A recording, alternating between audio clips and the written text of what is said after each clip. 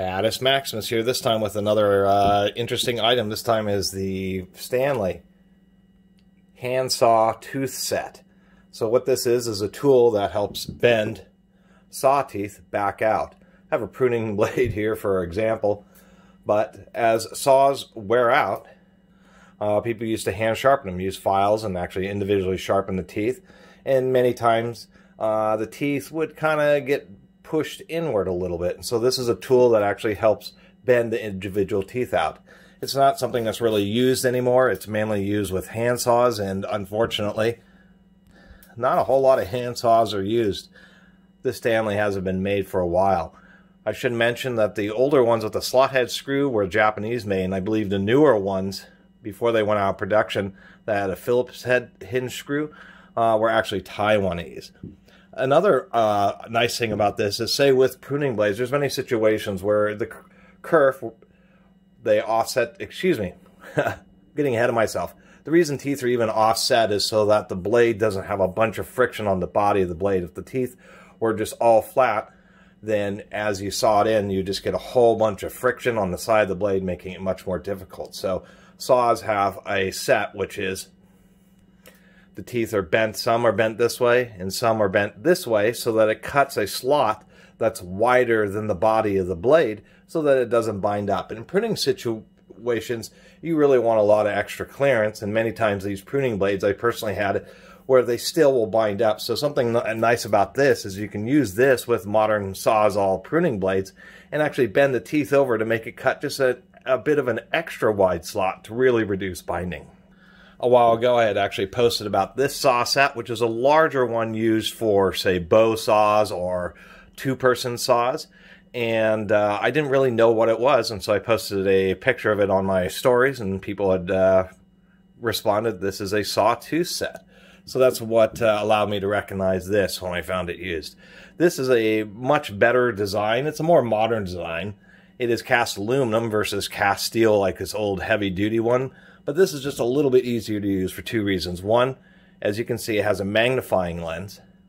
And two, this little wheel is numbered, so it's just a little bit easier to use. This wheel here, as you can see, starts out at almost no taper, and as it comes around, let me loosen this up, as you come around, you can see that it's just a wider and wider taper cut into a spiral.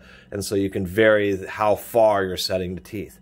The other thing about being double action is one like this, you just put in the blade. I mean, this blade won't fit because it's too narrow. It will pop above that. But you put in the blade, and the back of the blade hits there.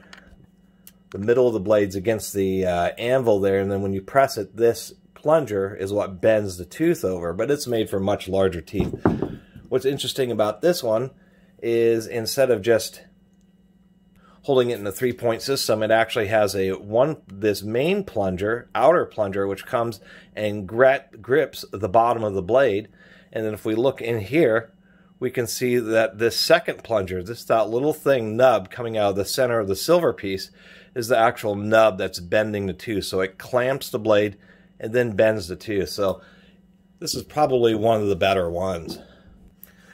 Let's get a little bit of zoom in here. Let's get a lot of zoom. So anyway, this one's actually, I think, is pretty easy to use. And we'll just do that right here. We'll see how well I can get a camera angle. Some of these teeth that are shallower are a bit harder to bend than some of these other teeth. And then this is a back cutting blade, which means it cuts both directions. So say this tooth right here, we want to push it out a little bit. We just line it up. Try to get it in there just really well centered. Kind of hard for me to get, it's even hard for me to see in real life. You get that centered up like so, and then squeeze. And now you can see how we've pushed that tooth over. Now the one next to it, if I wanted to bend that one, I need to flip the blade over, try to figure out where the heck I'm at, which is not easy to do inside here. I see why they have the magnifying lens. Surprisingly hard to see. I can't even really use a flashlight very effectively because it causes the dynamic range to blow out. But if you have this right under a real bright light, then you can just see the saw teeth, and you just get each tooth lined up, and then you just give it a nice squeeze. And as you can see, we just bent this second tooth over, so we have this one bent over this way, and that one bent over this way. And so that's exactly how this tool is used. It's a bit tedious because obviously you would have to go down essentially the whole blade, take each tooth, line it up, get it into the tool, make sure that you have just the right angle, or make sure you have the tooth directly centered in the anvil, and then you have to give it a squeeze. It does give your hand a workout, but it's surprisingly how well it works. Even on these shorter teeth here, you can see we got quite a bit of bend out of that. And since it's pressing just right on the side there, you don't have to worry about it dulling the teeth. And think it's still a pretty neat and useful tool.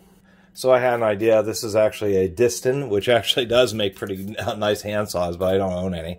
With hacksaw blades, they're actually more kind of corrugated because the teeth are so fine that they don't offset the individual teeth. Instead, as you can see, they kind of give it a wave pattern. But I was kind of curious if you could, there'd be certain situations where you may want a bit more kerf on a hacksaw blade. And I'm wondering if this can work on one of these, and I suspect it will.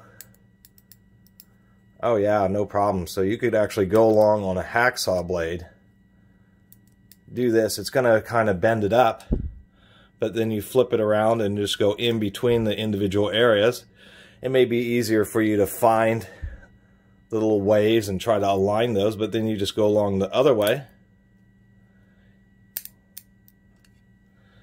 And like so, you can actually give it just a bit more wave so it cuts a bit more kerf so your hacksaw blades won't jam up as much. And I actually think it's pretty neat that you can use it with hacksaw blades. So anyway, that's my review of the Stanley, 15640, which I will call a more of a professional level manual saw tooth set. Definitely pretty cool. I do like how it works with that plunger that actually grabs a hold of the blade. That just makes it a bit simpler to use than one like this, because one like this you do need to make sure that you are keeping good tension on the blade. I just wish the Stanley would have put some kind of maybe pieces of steel. As you can see, because of the cast aluminum, it is getting some wear, although to tell you the truth, even steel ones will also get quite a bit of wear.